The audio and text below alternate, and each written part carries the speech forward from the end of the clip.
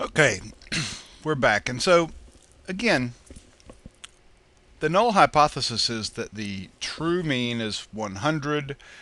And so, if that's true, and if the standard deviation of IQ is 15, and we have a sample size of 100 individuals, then the standard error is 1.5, which again, as we were just talking about, tells us that most of the time, if this is the true mean, then a sample of 100 drawn from a population with a mean of 100 and a standard deviation of 15, then 68% of the time a sample average of 100 should be between these two numbers, between 98.5 and 101.5, within one standard error. And so if we take a sample mean, and that's exactly what happens, 68.26%, if our sample mean is right in this region, well, that's precisely what we expected to happen, because most of the time our sample mean should be in between those two numbers. Not all of the time, right? 32%, we'll just use round numbers. 32% of the time, I could either get a sample mean that's larger than 101.5, or I could get a sample mean that's lower than 98.5. So if I get a sample mean between 98.5 and 101.5, that's exactly what we expected to happen. So we would not reject the null hypothesis that the sample mean is 100, because it's exactly where the sample mean should be if indeed the sample mean is 100. So suppose our sample mean was, if the population mean is 100, but suppose our sample mean was 99. Let me draw that in here. So suppose we got a sample mean right over here at 99. Then, that's not exactly equal to the population mean of 100, but you don't expect your sample mean to be exactly equal to what the population mean is, or what you think it is, right? But what happens as that sample mean that we gets further and further and further away from what the null hypothesis says the population mean is?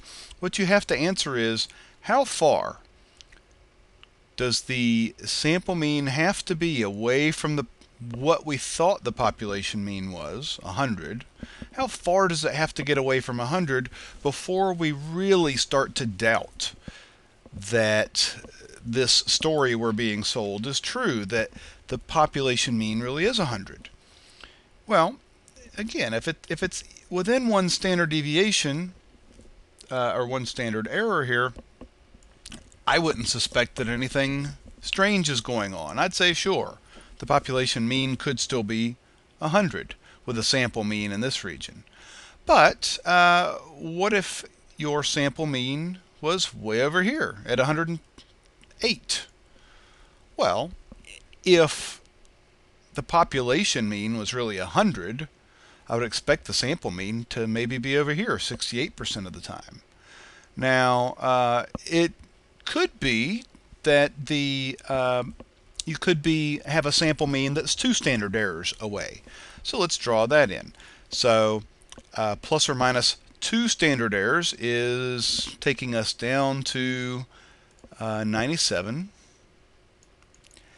and 103.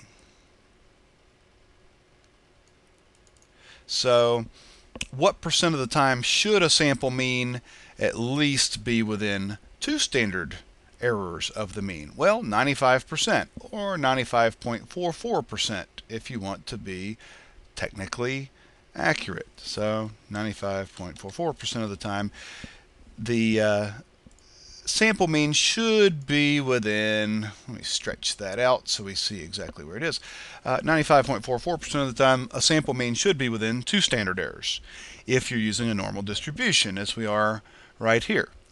So if I'm not more than 95% sure that if the true mean really was 100, if more than 95% of the time a sample mean should be between 97 and 103, then you have to ask yourself, why is it that let me change this to red over here, why is it that my sample mean is way over here at 108?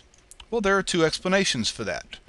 Explanation number one, it's possible that you just got a weird sample, that your 100 people that you sampled just happen to randomly be extremely, extremely smart.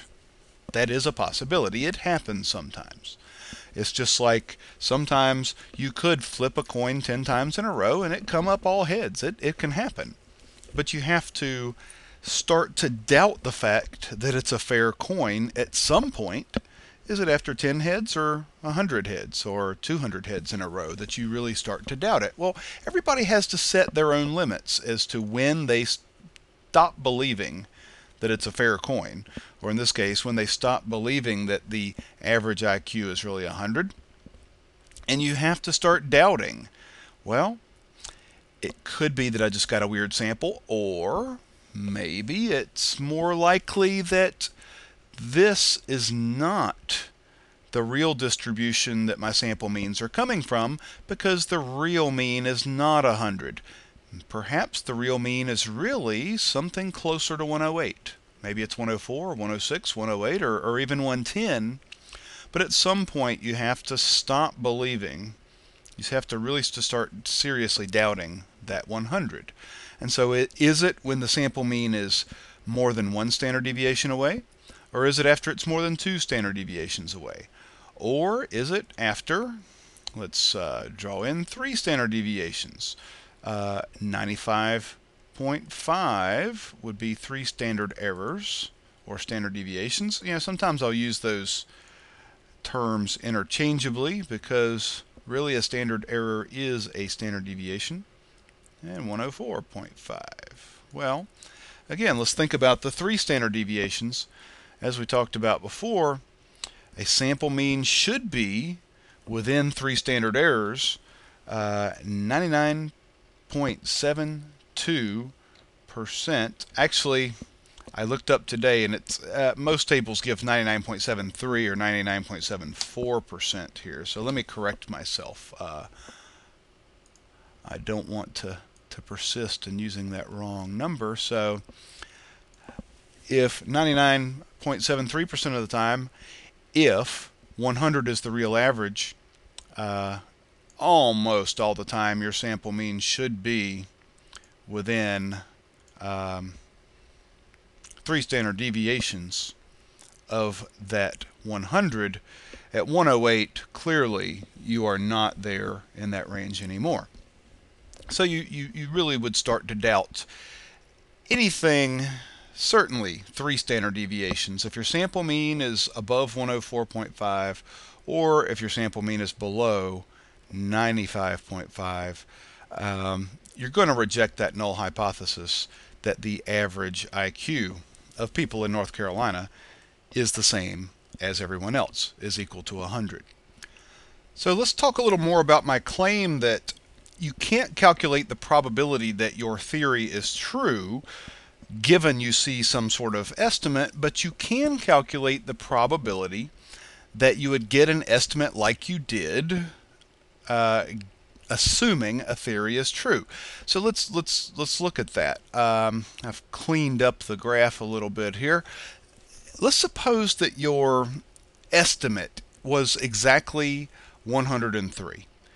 What is the probability that we would see an estimate like this? Well, what does like this mean? One way to think about what like this means is, what is the probability that if the null hypothesis was true, that I should have gotten an estimate that was closer to 100 than 2 standard deviations away? This is a typical way we answer this question. Well, 95.44% of the time, I should have gotten an estimate that was closer to 100 if 100 was the true mean. Again, that's the assumption that you begin with. Supposing 100 was the true mean, there's a 95.44% chance I should have gotten a sample average closer. Normally, instead of calculating it that way, we calculate what's called a p-value. And a p-value is what is the probability that I could have gotten a sample mean more than 2 standard deviations away. Since my estimate, I'm assuming, was exactly 2 standard deviations away, what is the probability that I could have seen something farther away? Well, if I should have gotten something closer than that, 95.44% of the time, then in this case the p-value would be equal to 0.0456, 4.56%. And what that's telling us is there's only a 4.56% chance that if the null hypothesis was true, that I could get an estimate this far away or further. And that provides evidence that we should doubt that 100 is the truth. Doesn't prove it though.